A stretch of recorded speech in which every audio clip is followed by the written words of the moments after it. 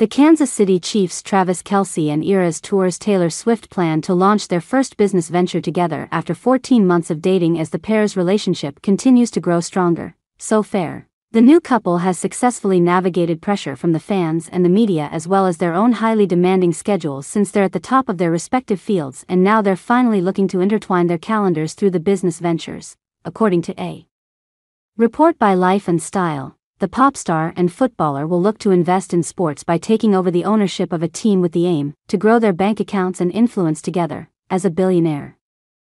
Swift would no doubt provide the funding whilst Kelce would provide all the nous needed to run a franchise, earned through his highly successful athletic career that has seen him become a triple Super Bowl champion. The plan would mirror that of his Chiefs teammate Patrick Mahomes and his wife, who are currently part owners of the MLB's Kansas City Royals and NWSL's Kansas City Current soccer organization. But for the Kelce-Swift union, it might not be limited to sports. The sky is the limit as far as what they can do together with their combined reach, a source told Life and Style.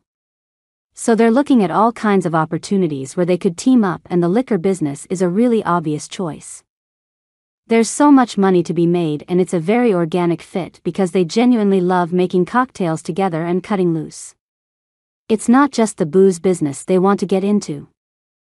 They're looking to start all kinds of projects together, everything from a joint production company to co-owning a sports team. A 9-time Pro Bowl player, Kelce is regarded as one of the greatest tight ends in NFL history, but now aged 35, he's firmly at the back end of his career as he begins to think of his life after retirement. And as he begins to prepare to say goodbye to the sport he loves from the field, he hasn't ruled out following the likes of Tom Brady into an ownership of a franchise, but hinted the ex-quarterback's struggles with the Las Vegas Raiders could put him off.